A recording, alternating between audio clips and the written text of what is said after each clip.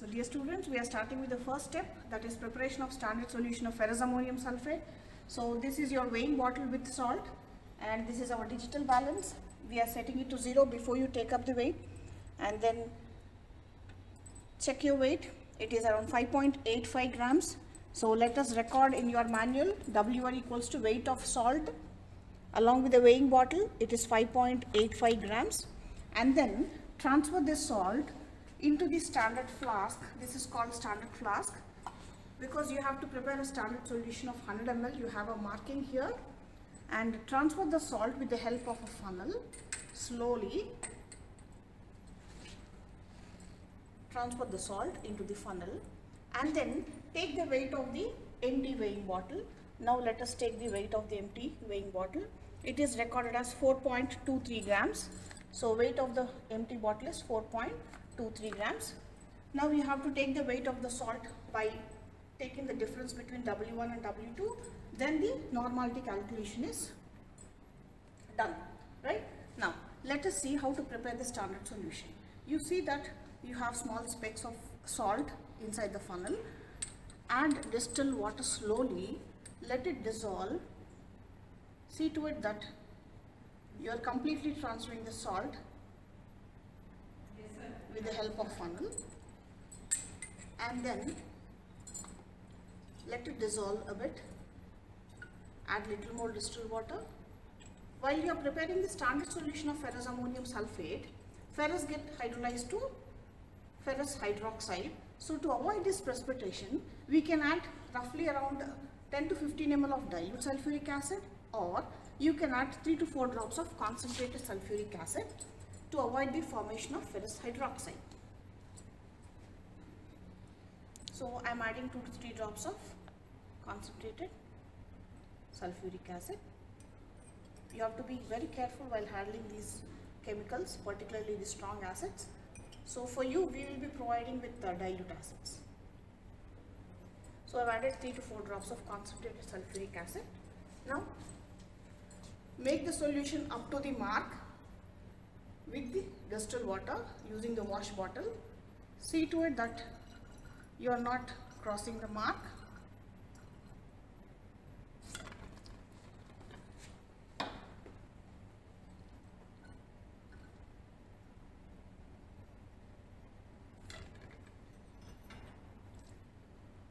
The last few drops of water may exceed the mark, so let us use pipette for making the solution exactly up to the mark. So I am using pipette to pipette out few drops of the water. This is our pipette. Pipette also you have a marking. So let us pipette out and let us transfer the distilled water through the pipette up to the mark. Slowly you transfer.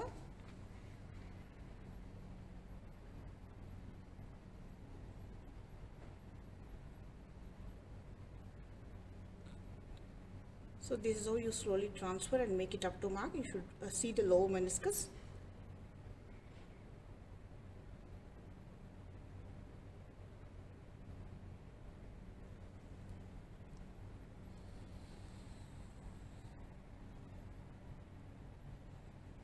So 1 or 2 drops, yes. So we'll stop here.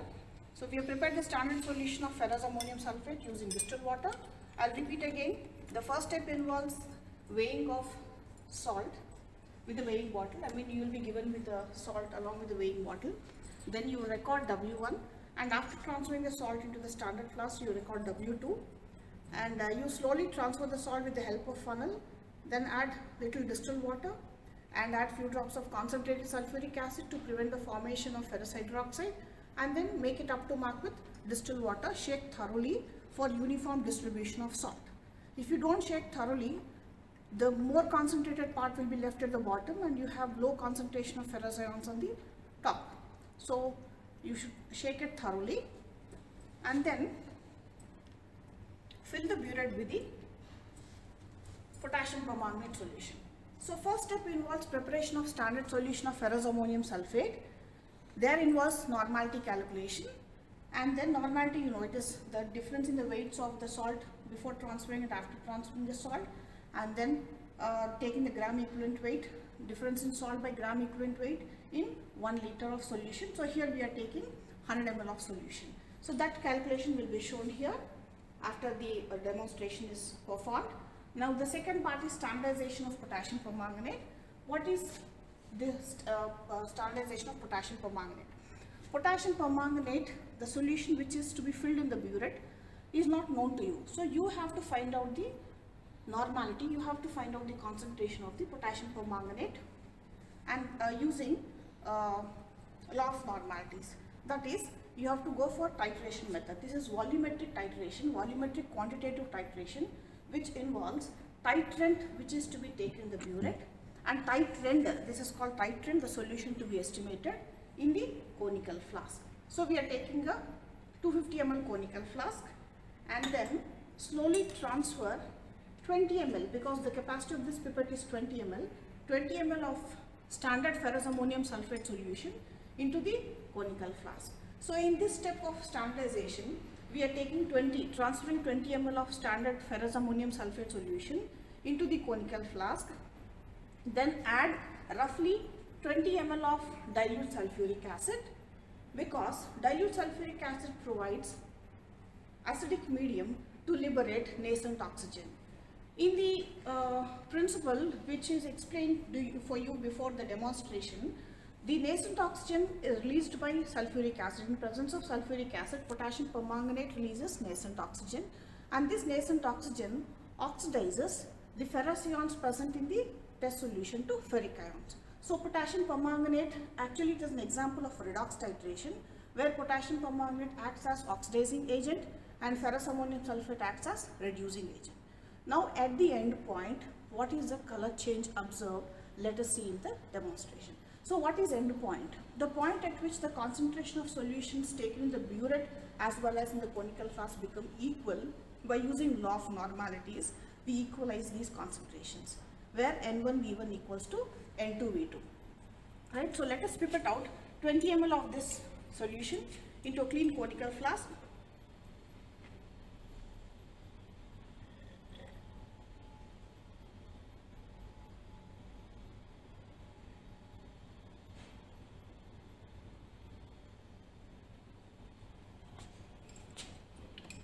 So it is dilute acid, a bit careful. I have pipetted 20 ml of ferrous ammonium sulphate solution into the conical flask.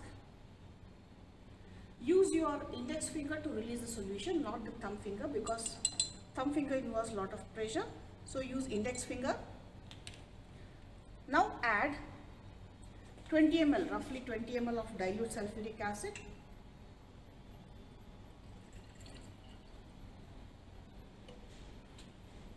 Now you can go for titration with potassium permanganate solution. There is no indicator required for this permanganometric titrations, because potassium permanganate is a self-indicator. So while doing this titration, you have to hold your left hand like this and your thumb finger should be on the nozzle. So keep titrating, add drop by drop and observe the color change. When is the end point? So it is from colorless to pale pink. Once you get pale pink, it is the end of the titration.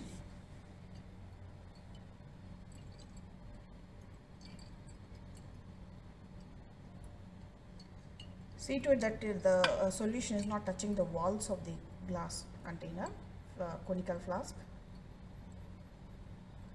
Should be very careful in the addition of last drop.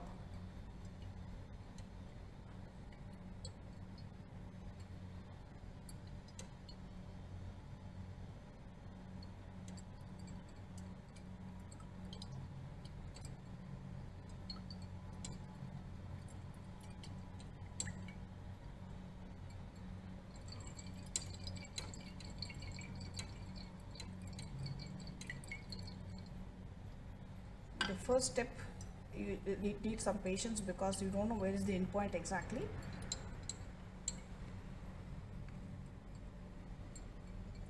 So when it is nearing pale pink, just stop your titration.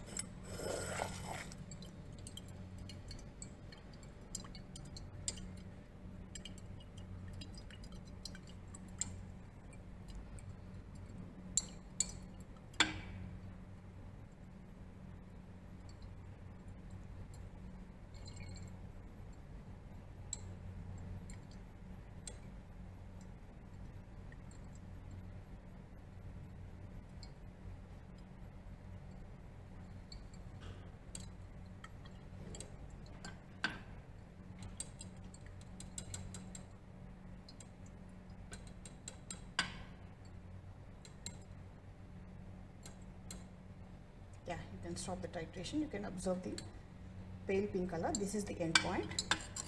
So this is the point at which the redox titration is completed. So here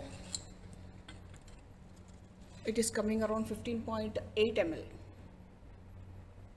So for colored solutions you have to check the lower meniscus and upper meniscus, and I'm sorry, for colorless solutions you have to check the lower meniscus. For colored solutions you have to check the upper meniscus. So it's coming around 15.8. So our standardization of permanganate solution, you have a tabular column. The volume of standard ferrous solution which you have pipetted is 20 ml. The initial reading is 0 and the final reading is 16.8 ml. So net is nothing but final minus initial, so it is again 16.8 ml. You can start your second titration from where you stopped, or you can refill the burette. So you have to perform 2 such titrations to get concurrent. If you are not getting concurrent values, go for the third titration. Then you have to calculate the normality of the potassium permanganate solution. So this is the formula we applied. N1V1 equals to N2V2. So N2 is normality of potassium permanganate solution. N2 is given. So now we are going to part C.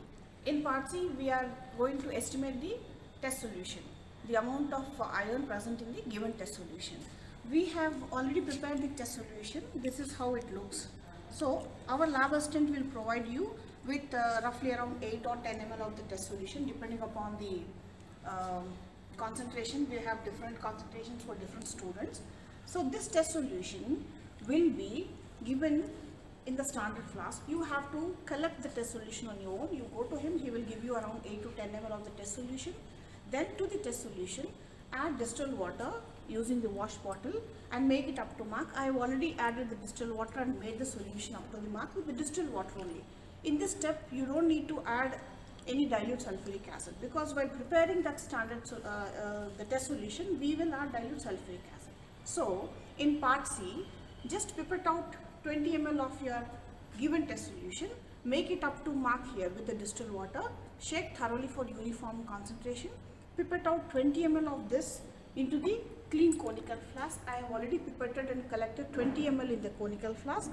Now as we have done in part B, you have to transfer around 20 ml of the dilute sulfuric acid into the clean conical flask which is filled with 20 ml of test solution. Then start titrating with the standard potassium permanganate filled in the burette. So as I told you, you have to remember the colorless solutions you have checked the upper meniscus, and colorless solutions you have to check the lower meniscus. So now start titrating. This is our test solution.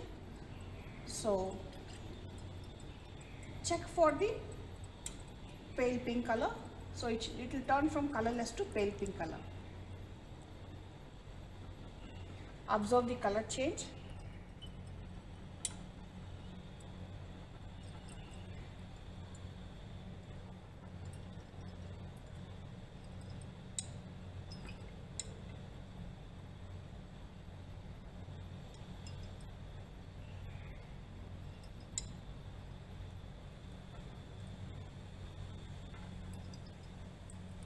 See to it, it doesn't touch the walls of the conical flask. As potassium permanganate is self-indicator, you don't need to add an external indicator. When all the ferrous ions are completely oxidized to ferric ions, the next drop of addition of this potassium permanganate into the conical flask will turn to pale pink color, indicating no more ferrous ions are present in your test solution. So once it turns pale pink, your titration is complete.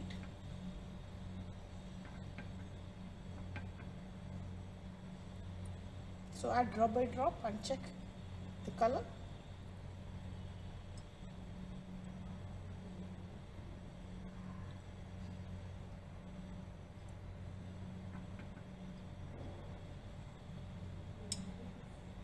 So it's still oxidizing ferrous ions, potassium permanganate, and finally when it turns pale pink, the ferrous ions are completely oxidized to ferric ions. So you can stop your titration there.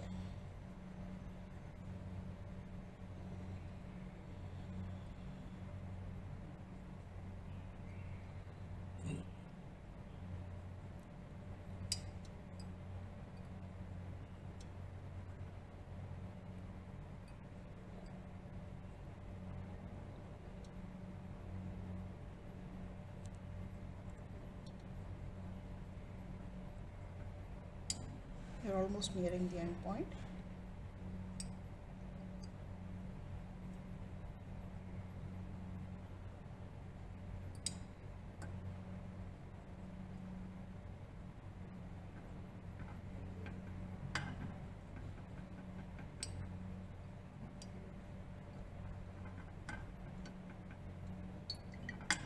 Yes. This is our final pale permanent pale pink color. So this, you record the reading. It is exactly coming at 15. So you have a third table, estimation of part C. How many titrations you are doing? We are writing the number 1. Volume of test solution is 20 ml, and initial reading we have taken as 0, and final reading, as you observed, it is exactly 15 ml. So you have to repeat this titration twice till you get concurrent readings. Concurrent in the sense same readings. If they are not same, go for third reading. So the second and third reading would be same. After that, you have to calculate the normality of test solution, followed by the amount of iron present in the given test solution. That is the aim of our experiment.